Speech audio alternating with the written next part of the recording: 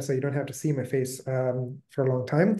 So thank you for our annual sponsors, UZ Business School, AWS and Stratus, who's been a significant partners for a long time and some from recently, and also others called Ridiculous Digital, who's been helping us with website and stuff and automation, Integration Works, Sitehost, Crescent Consulting. Thank you for being supporting what we do. And we are here for so the next, is it the next? Oh, it's February. Great. So the next monthly event we have, it's a special one because we are going to have a book launch in terms of technology. And this is being done at Turanga TSB room, which is one of the biggest room. And it's free for members. And Ben Reed, who is a very fan favorite of Canterbury Christchurch, is going to present. He's been a chair of Canterbury Tech. He's also the founding executive member of AI Forum, the AI think tank and group currently working, and he's been part of consulting part of this. So he's going to be presenting in monthly when it's already sold out 50%. It's in 3 hours of today, so make sure you get your tickets right today as soon as possible. Otherwise, you're going to miss out. And for non-members it's $30, and we're going for the schedule like of stuff. So Tech Fest. So we had Tech Week run every year, and Louisa introduced how we're going to convert Tech Week into a focused Tech Fest. Which is owned by Canterbury Tech, and we have the 5-day planned right over here. The proposed schedule and structure, we're working on it. Currently, we have the future of health, big ideas for the second day, and woven cultures in digitech, and future of sustainability and climate, and future of business. So last year we had the first kind of Canterbury Christchurch hub, and it was a massive hit. And the entire day was about the entire week. We had about 1,000 footfalls in those 5 days, which is significantly a little higher than the tech summit that we run annually. So make sure you sign up for one of this if it's calling out to you. And we are also doing the woven cultures in digitech with the Tiati Matiho and Tangata Moana Trust and Christchurch NZ. The Tech Fest falls alongside the same time as Tech Week, which should be May. I should know that. So Tech Week 2024, it's from 20 to 26 May. So you can be part of that is entirely focused on Christchurch, and we will have a particular hub where you can just come in and do this. So this is going to be great this year because this is more refined, more defined, and more exciting kind of event and themes that is coming up this year. Great. And if you know someone who is going to be a great keynote speaker or great person who can be part of this, please make sure you send it our way. You can find the info at Canterbury Tech NZ to send it. And you can also sign up to our newsletter where you can get to see all the events and things for for the entire session. So thank you, Jen, for updating me with the key information from backend. So we have Jit, introducing Jit. So he has been part of, he's a CEO of Pate now, CEO and co-founder of Pate now. I think he's had a career over 16 years, and he's worked in the aviation industry, which and he's right now moved into a founder and director of blockchain industry. And he has contributed as a developer, miner, and day trader before jumping onto this new era of blockchain and digital payment system, which we're going to talk about more of the journey that he had and some other questions that we get to find. And also based on his presentation, we can also ask him questions. So if you find out any questions, just make sure you post it in the message in the chat for me to pick up, and I can curate it to Jit and get the right answers for you all. But introducing Jit, I'm going to pass it on to you. Welcome in. Thank you very much. Let me just start sharing my screen over here. Welcome everyone to this talk about how we can use cryptocurrency, one of its many uses, to basically revolutionize cross-border money transfer or cross-border remittance, as it were. So before we start, let's acknowledge that there's different levels of people understanding blockchain. So let's talk about the basics first. If we strip away all the hype, all the complexity, blockchains are, at its very core, digital ledgers, basically a way to store transactions. And each transaction is cryptographically tied, or fancy of saying mathematical complex algorithms basically tie each transaction to the previous transaction. Now, if you combine with the fact that transactions are processed in batches, often called blocks, which are then linked together in a chain, you start to understand why this whole field is called cryptocurrency or blockchain technology. The second most important fact to understand is that this ledger is shared across the world and it is synced, meaning everyone has access to the same ledger and it is virtually impossible to cheat the system or add falsified data to it. This is why cryptocurrencies can function without a central governing authority like a bank, yet still maintain that level of trust with its users. Now, let's have a look at how it works when you're trying to send money traditionally across borders. A task that for many of us has been fraught with frustration and unnecessary complexity. This isn't just about convenience, it's about having a real impact on people's lives and businesses. Firstly, consider the high fees involved. Each international transfer involves a series of intermediaries, each of them taking their slice of the pie because they are businesses looking to make a profit. These aren't just flat fees, they often include a markup on the exchange rate, and this is something that can significantly increase the cost of sending money abroad. Then there are the waiting times. In an age where we can communicate instantly across the globe, it's baffling that moving money from one country to another can still take several days. And this delay isn't just about being inconvenient, it can be costly, affecting cash flow for businesses and delaying financial support for families in need. Furthermore, the cumbersome legal requirements and paperwork add another layer of complexity. Compliance with anti-money laundering laws or AML or know your customer regulations, what we call KYC, is essential. But the way these are implemented can often be opaque and varied from one institution to another. This inconsistency can lead to further delays and even transactions being unexpectedly blocked or cancelled or reversed. We've all experienced that where the bank will simply refuse to honor your transaction. And in fact, just today, before this meeting, I've heard another story of someone who was trying to buy a plane ticket somewhere, and the bank would simply not process their transaction because that country happens to be on a sanction list with America. That is something that simply should not happen. Now, we as a business, we've experienced this firsthand. We are a cryptocurrency exchange. Our business is, it's a crucial part of our business to move money abroad. Now, we needed to move funds from Australia to New Zealand. And you would think that with our countries being linked together, this would be a very easy process. But turns out it wasn't that easy. We evaluated the cost and time it would take through a traditional bank transfer by doing one. And we found it was absurdly more efficient, both in terms of time and money, to physically fly to Australia, withdraw the cash in person at a bank, and fly back the same day. The cost of a plane ticket was cheaper, albeit I was privy to discounted travel rates, so it may not appeal to everyone. But the fact is, I was able to leave in the morning, visit an ATM, withdraw $9,500 in cash, and fly back the same day. And we had money in our bank account the same day.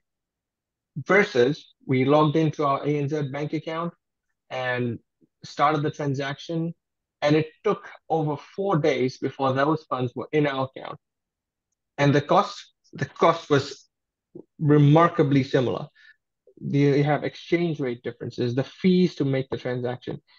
The experience was a stark revelation about the inefficiency and costliness of our current financial system. It's a vivid example of how outdated and disconnected from modern technology, modern technological capabilities, our banking infrastructure really is. And this situation isn't just a minor inconvenience; it's a barrier for commerce and personal finance management. I would consider us a small business, and it really affects other small businesses that rely on timely payments to keep operations running smoothly, families sending remittances overseas, or freelancers working for international clients, or just anyone who's looking to move money across borders. But then we got to thinking about it. Why in our age should transferring money be any more difficult than sending an email? Why do we accept this as the status quo or the way things are? This dissatisfaction should be what drives the search for better solutions. And in our opinion, that's what blockchain technology promises to offer. As we delve deeper into how blockchain can address these challenges, keep in mind the contrast between the old and the new, the traditional and the innovative, and what I've just explained, our personal experience in how blockchain technology is not just a leap in technology, but a shift in how we think about and manage our financial interactions across the globe. So, when we were doing this transfer, this is very personal, so please keep that in mind. I'll just preface this by saying this is something I experienced firsthand. I had never moved funds from Australia to New Zealand or before at all. So both of these bank accounts were owned by our company. We owned these accounts. We had KYC, we had AML, we had full internet access to these accounts.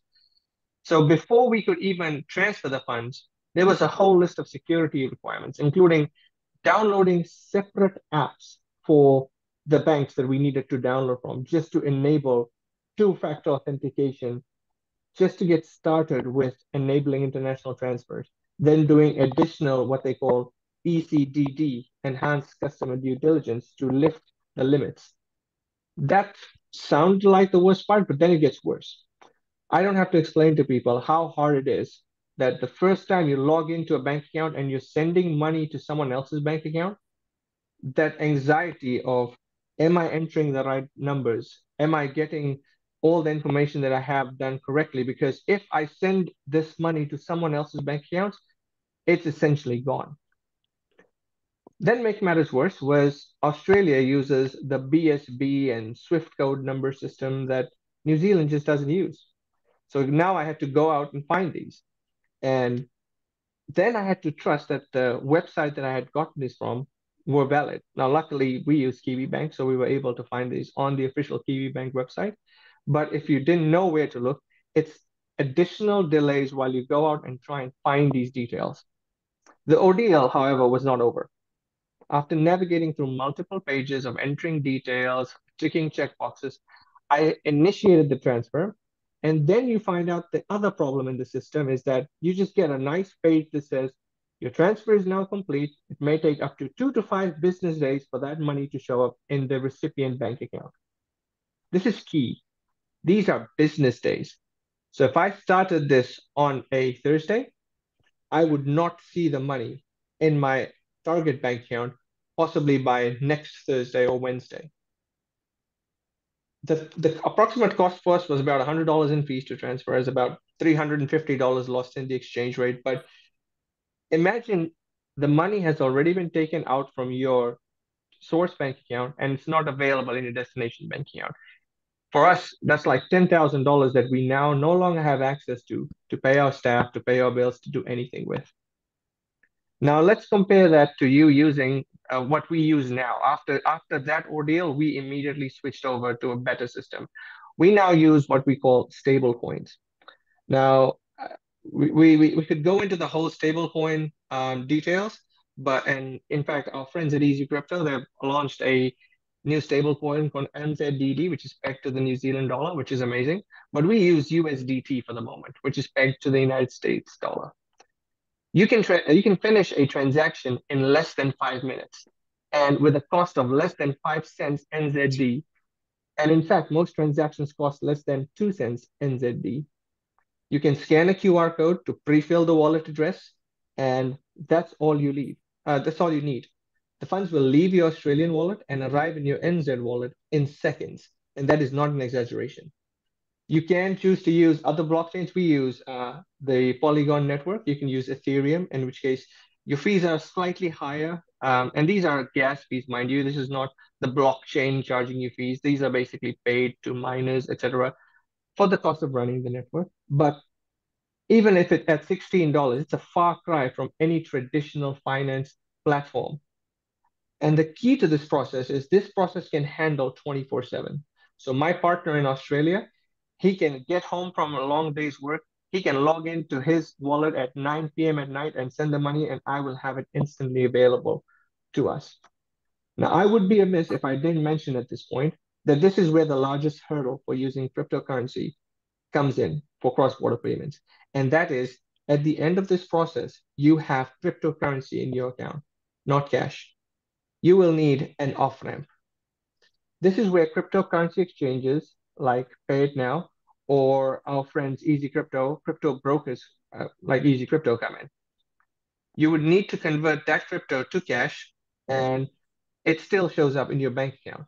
The delay is much lower. You're looking at 2 to 3 hours, and you have funds in your bank account. However, if you're happy keeping those funds in crypto for the eventuality that you'll move it back to New Zealand or back to Australia or any other countries, then your transaction is essentially complete. So this is where we're looking at blockchain technology far outpacing conventional technology. Now, with that in mind, we also have to look at the elephant in the room, which is as we embrace the advancements brought by blockchain technology, it's crucial to address the regulatory landscape that governs these transactions. Ensuring safe, compliant transfers is not just about leveraging the new technology, it's about aligning with the legal frameworks that safeguard the financial system. This alignment requires careful navigation, understanding, and cooperation with the regulatory bodies worldwide.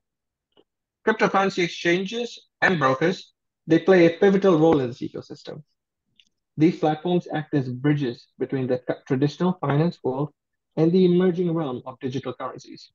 They are not just marketplaces for buying, selling, or holding cryptocurrencies. They are the gatekeepers of legal compliance in the digital finance space. One of the key regulatory requirements that exchanges help fulfill involves the KYC, or Know Your Customer requirement, and the anti-money laundering AML protocols. These are designed to verify the identity of individuals engaging in financial transactions, ensuring businesses know who their customers are, and the AML regulations are aimed at preventing transfer of funds that could be associated with criminal activity. It's a complex space involving, it's a complex evolving space with different countries and regions developing their own rules and guidelines for digital currencies and blockchain technology. This creates a challenge for exchanges and users alike, requiring constant vigilance and adaptation to remain compliant around jurisdictions. Now, the future of finance is not just approaching, it has arrived, and it is 100% powered by blockchain technology, in our opinion. We stand at the precipice of financial revolution, one that promises to redefine our understanding and handling of money in an increasingly interconnected world. The momentum behind blockchain is not merely about its current application, but significantly about its vast, untapped potential to streamline and enhance the financial services on a global scale. That's about the end of my presentation. I'll be happy to take some questions.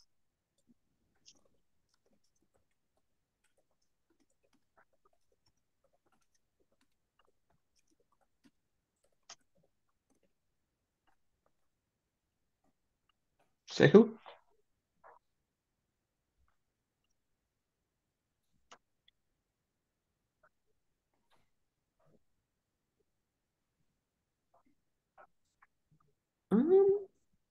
No, we can we've got a few questions. I'll take over. I don't know what he's doing at the moment. Yeah. Stephanie asked an ethical question. So the blockchain can't ban or restrict Putin or other tyrants of their money harvest from blood sweatshops. Correct. That is a very interesting and ethical question. And here's the thing. With blockchain technology, one of the key factors is that there are no central governing bodies. Now, what that means is everyone is in control of their own funds. There are no banks. So just like I said, a bank can stop you from spending your funds, but with a blockchain, you are essentially your own bank. So no one can stop you from spending that crypto. Now, yes, there are places that you can get stopped, and one of them is when you convert that crypto back into fiat. So no, while we cannot stop Putin from spending his ill-gotten gains, he is restricted to only people who accept crypto in return. while there is an ever-growing number of people to do that, it is a small number of people who do that.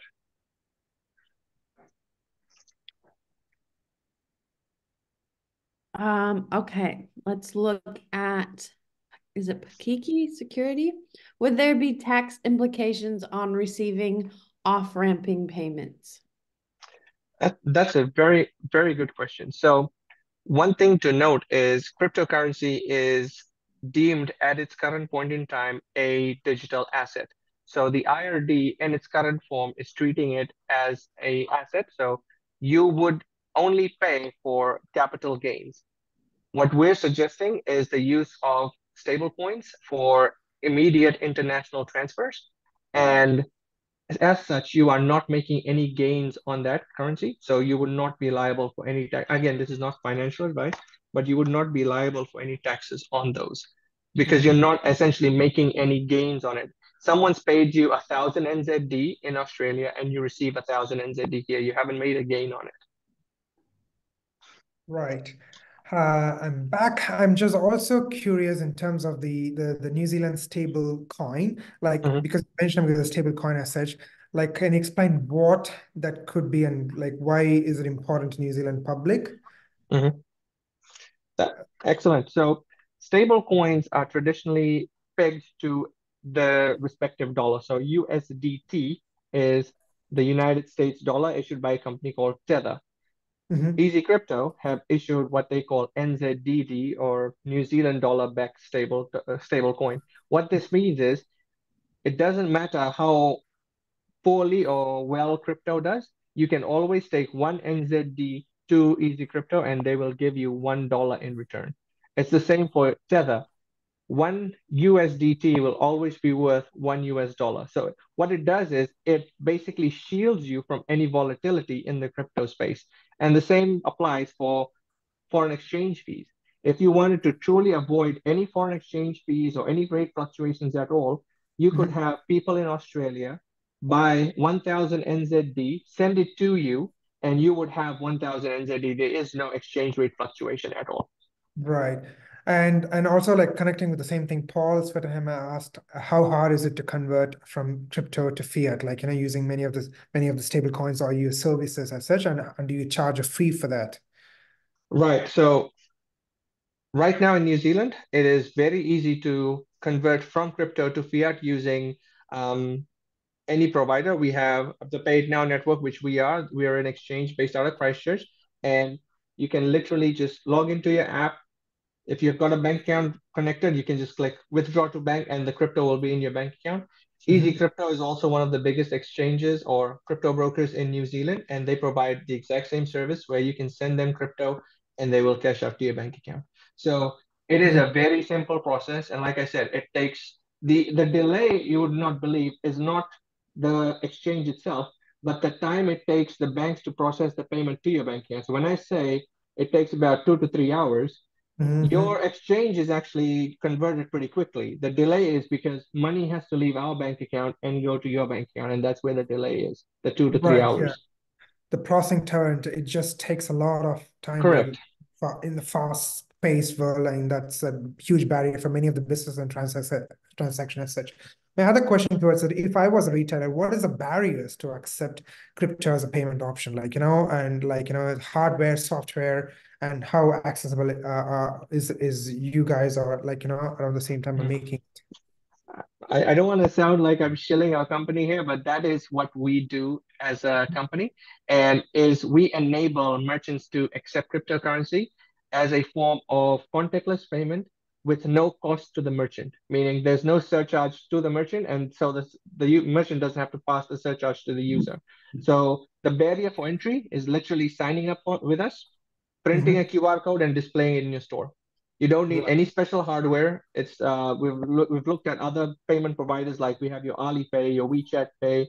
Mhm. A lot of payments providers are moving to QR-based payments rather than using traditional terminals for payment, where you can scan to pay and the merchant can Yeah. check on the app or something. So that's all you need to accept crypto payments here in New Zealand now is just sign up, get a QR code and get started. Fantastic. Because you mentioned about the charges as like, it's very, very nil or no charges. Like, can you explain the on and off ramp exchanges that Alex OP is asking?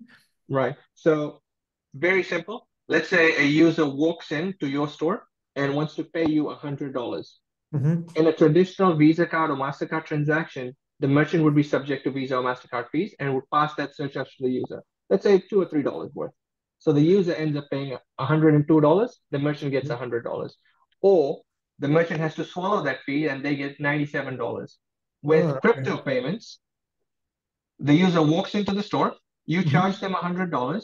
Now they can pay with whatever cryptocurrency they want. They can pay with Bitcoin, Ethereum. There's lots, and it's a whole different discussion altogether. Yeah. But the merchant doesn't have to care. Just like accepting credit card payments, Yeah. merchants will receive cash in their bank account the same day, and like I said, there's no fee to them. If they were paid $100, they get $100 in their bank account. Right. Okay. Instantly. And do you think there will be tax implication on receiving these payments at all? Like, how does the government keep track of it? Pakiki Security is kind of interested in this question. Yes. So I will just correct one small thing is that it's not instant. The merchant gets paid out every day, so they get paid out every day. Okay. In terms of tax implications, accepting crypto with the new system we're coming with, as a merchant, you are not accepting crypto. You are literally getting paid the same as you would be getting paid in MasterCard or Visa card. You are getting paid in NZ dollars. So if someone pays you $100 worth of Bitcoin, they're not paying you Bitcoin. They're paying you in NZD. We take care of all the complexities, and as a Right. merchant, you don't have to worry about that. Yeah. Here. But how does it change in terms of traditional system? Doesn't everyone get paid like, I'm just acting as a like, newcomer into this entire thing? Doesn't everyone gets paid at the end of the day or week? What kind of difference is it making for the like, retailer of sort? So the users they pay with crypto. The merchants get paid in NZD.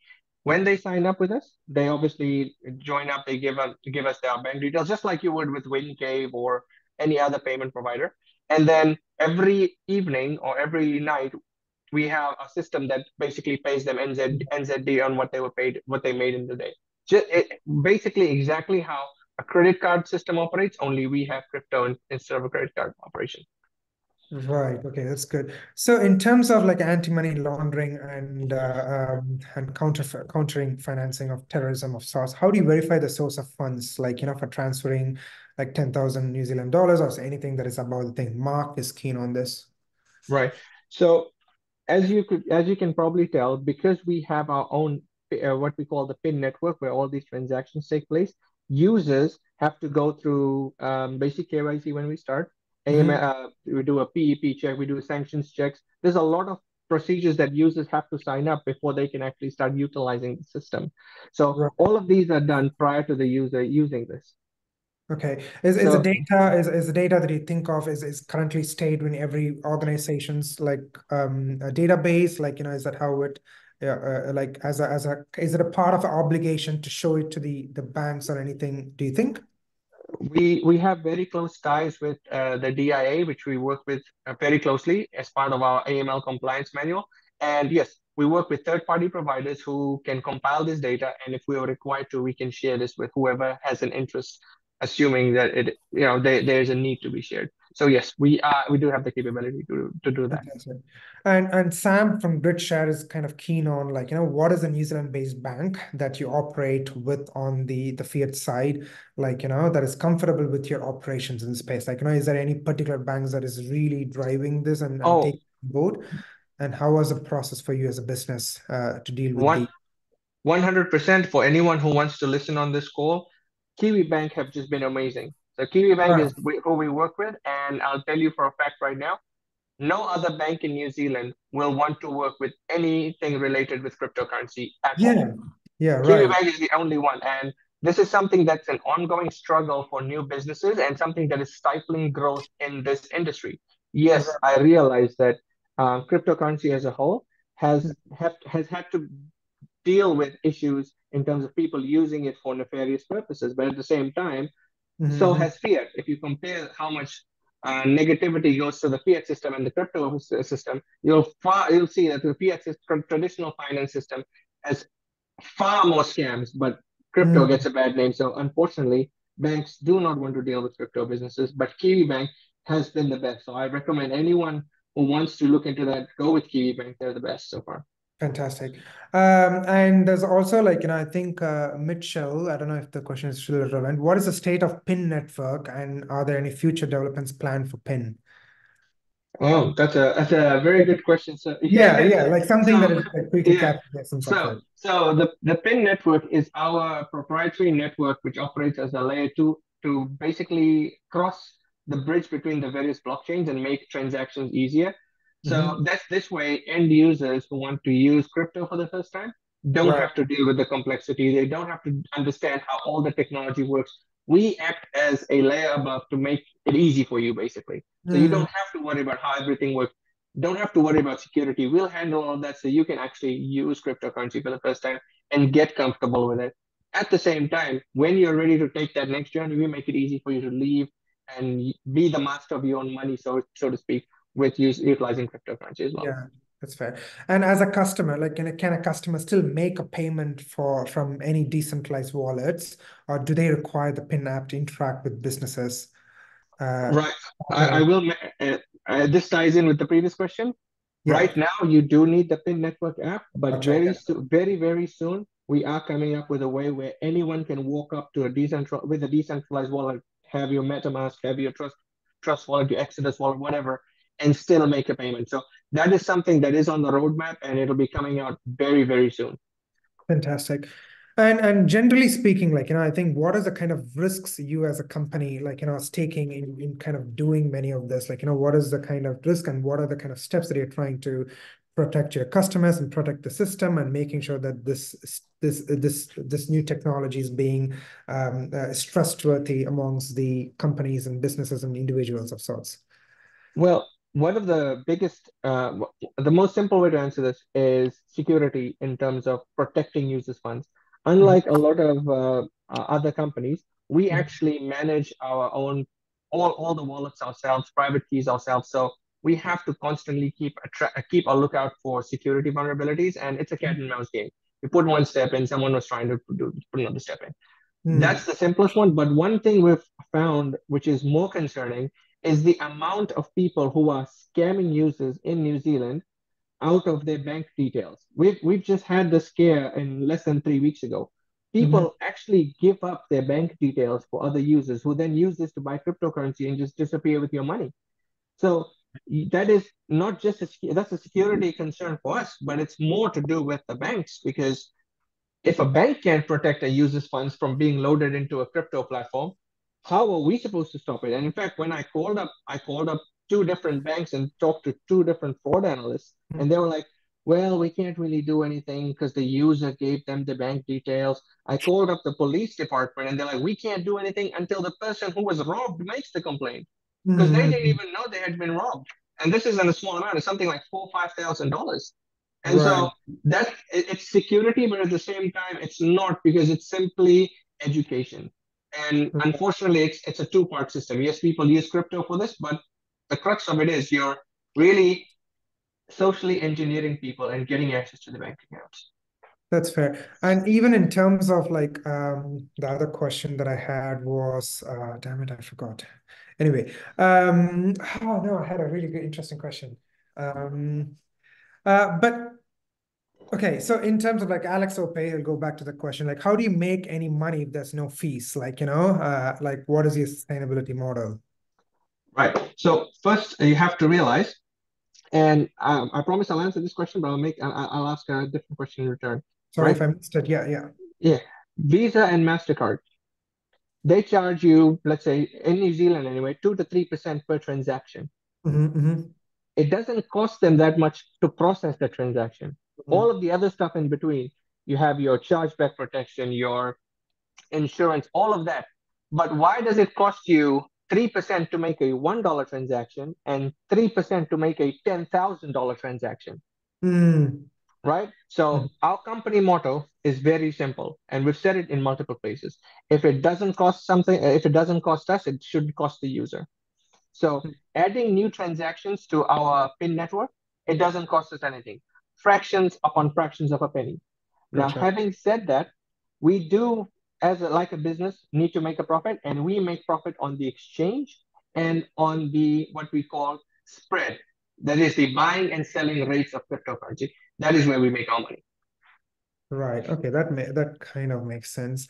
And I'm going to take the last set of question, like one or two maximum, and we'll be done with it. So you mentioned about like the instant, like the anxiety in terms of like sending to the bank account. I don't know if you Mhm, missed the answer or something. You said, oh, it's going to be always anxious. Like once it's gone, it's gone. But what are the mhm. steps you can do in this? Like is there a way to take back that you've sent back? Like I don't No, know. Yeah. this is where it's brilliant for the merchants. All cryptocurrency transactions are final, meaning you can't charge someone back. And this is huge because chargeback is one of the biggest cause for loss for users. However, this is something crypto users do regularly that regular users possibly don't, is that most people who use decentralized finance, what they call, they'll send a small transaction through to test and make sure that they got the right address, and then they'll send their main funds. However, with a system like ours, which is a centralized exchange platform, there is zero chance of you losing the funds unless you specifically send to the wrong address, which is very rare because most of the time you're scanning a QR code to pre-fill the address anyway. You're not sitting there typing the address. 90% of the time, you'll just be scanning a QR code and that'll pre-fill the address for you. What Whether it about be, online? Like, I don't think you're going to use the QR code online. Like, if you're booking flights or something online. right? So Yeah. in Or those transfer funds scenarios, online. right, in those scenarios, they'll give you an address that you just copy and paste. Now, yes, if you copy and paste the wrong address in, Anything, yeah. anything can happen, but yes. Happen. That's fantastic. Mhm. And I have one kind of ethical question from Stephanie. So the blockchain can't ban or restrict kind of political to restrict to like, Oh, we answered that already, what's answer? unfortunately. Yeah, we Fantastic. Cool. answered that Right. already. Thank you. Thank you. That's Yeah. great. And possibly, I think the other question that I had was like, in terms of personal to this, because we don't have much questions. So aviation flight, like, you were part of the Yeah. aviation Yeah. network, first officer in like, two different aviation airlines Yes. in Logica.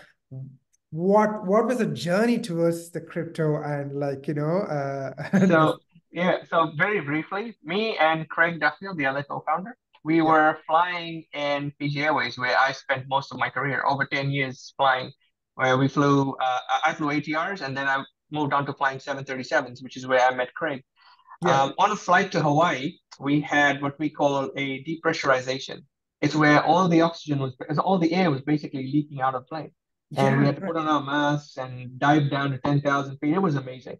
Yeah. Unfortunately, I don't know. Amazing is the word that I'd use, but sure. no, it was an experience. So in that incident, I unfortunately injured a very crucial part of the balance mechanism in my inner ear. Mhm. And since then, I've been trying to get back into flying. Lucky I had a programming background that I could fall back onto. So while I was in flying school, etc., I was just learning programming on the side. And it seemed a natural progression just into going to web development. And from web development, when Ethereum was taken off to smart contracts. And from there, when we started using cryptocurrency, we could see that there was a need for payments and we could see a need for what we developed basically a Mm. way to spend cryptocurrency and make it easier because I remember navigating those waters back in like 2014, 2015, 2016. It wasn't easy. Local bitcoins was a thing, but apart from that you couldn't really do anything. So this is where we came up with, this is what we're going to do. In 2019 we were doing some other things. We are doing virtual reality training devices, a lot of things, and then boom, pandemic hit and suddenly stuck in our house. Hey, let's do something in crypto payments. And then Ruben from the Aussie Butcher is like, I'll take you in my store. And then from that, things just exploded. But that was the general journey from being a pilot, a first officer in PGOAs, to being a payments gateway in cryptocurrency. How many people do you have in your team currently, Jit? So we have approximately at our peak we had 13. Now there were people who work from home. We Yeah. have a vibrant development team of 5 or 6, and then we have an operations team, a support team, basically just to handle merchant inquiries and the like. And then we have people who work remotely, contractors from time to time as well. Right, right. I think I also have one more probably question that I might have missed is can crypto like, or I think weaken the national money of two countries? Has it been answered? I'm not sure. I don't know if it can weaken the currency, but I do acknowledge that there are countries who are looking to use, for example, Bitcoin as their main currency. I mean, you don't have to look far. Look at Argentina. In Yeah. Argentina, people are now trying to use USDT because their money is worth less and less every single day.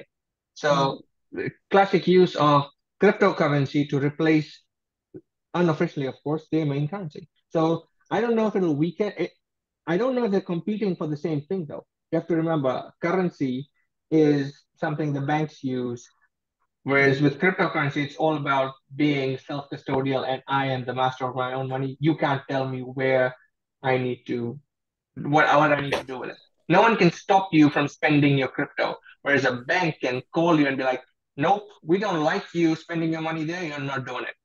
Right. Yeah, Mhm. that's and even in terms of like in terms of the global economy, in terms of this technology coming in play, like what do you think? Like, do you think that the countries, like the currencies that jump into embracing it will be like highly valued in a kind of a different sense, or like how is it going to play out in the Well, global?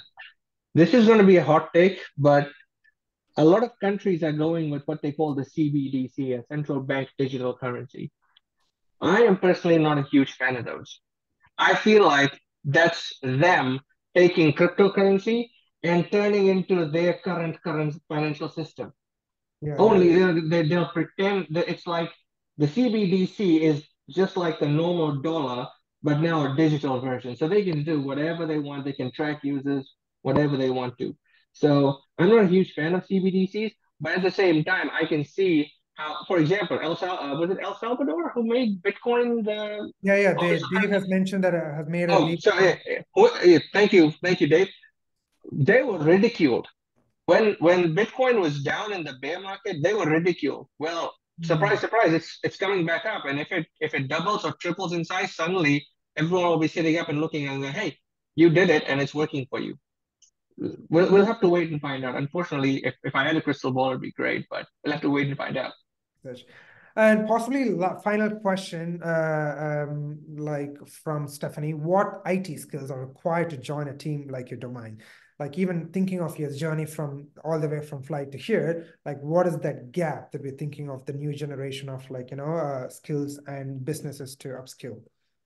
Another hot take I'm going to share with you today. Um, I believe for IT skills, you need to have the mindset, the problem solving mindset. These days, there are tools like ChatGPT, Google Gemini, Mm, even JetBrains AI tool. All of these IDEs, and they're making programmers in a way obsolete, but in a way not at the same time. They're not there yet. But if you have the right mindset that this is a problem and I want to solve it, you can just do it these days.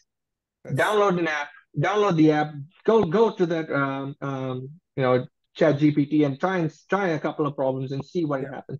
That's what I recommend to everyone. If you want to start doing it, do it. Don't Mm, worry about, oh, is this security, vulnerability, blah, because you're not going to be running a multi-billion dollar company just like that. By the time you get there, you'll be much more in a better space.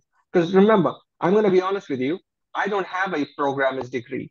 All I have is when I was in my dorm room and I was learning how to code and we're like, what does this do? I was Google that. What does this do? And Google that. yeah. And then learn from the base up. That's exactly what anyone can do. It's just the attitude. Have a problem, solve it. Yeah, thank you. I'm on the same page as well. I believe in a hands-on, experiential hands-on Mhm, learn and certificates and things that mhm, you do something. But I'm going to conclude with the quote from McAfee, which Ham has posted. From financial freedom comes all other freedom. Thank you for that, Ham. I think that is a great way to conclude our career mhm. for today. And it's been pleasure having you, Jit, and to share your journey and all the questions, like, patiently. I also appreciate you for giving more time for the Q&A, which is Mhm. fantastic. So I am going to let you go. And if somebody has any questions, please feel free to send it to him in LinkedIn, reach out to him, and he'll be more than keen to take over and help you out with your journey, whatever that is. Definitely. Again, Thank you so much. Bye bye. Jit. And we are on to the final concluding moments. Thank you all for being here. I think this is one of the very amazingly received lunchtime presentation. And one thing that I always say is if you have someone in your circle that is particularly interested in hosting some of these knowledge heavy and technical heavy stuff, please reach out to us. We are looking for these ideas and entrepreneurs and developers and things that to be part of this. Please do come and please do send it our way. And Jen, if you can put the last slide and make sure you sign up for the March thing, because we're having a big book launch of sorts. Sign up to our newsletter because it's one of the most amazing curation of everything that is happening in Canterbury tech and general technology in Waitaha region. Please, I will give you all the information that you need to capture the essence of it. But other than that, and also we are opening up our Tech Fest and Tech Summit tickets soon. So if you want to be part of a larger career focused on this, keep sure you also look into our website and things. But other than that, I think I am particularly done. Am I missing something? No, Jen. Great, fantastic. I'm gonna let you all go. Thank you for joining and have a fantastic lunch and evening ahead and afternoon probably. And see you later. Cheers. Bye-bye. Jit, I'll have you.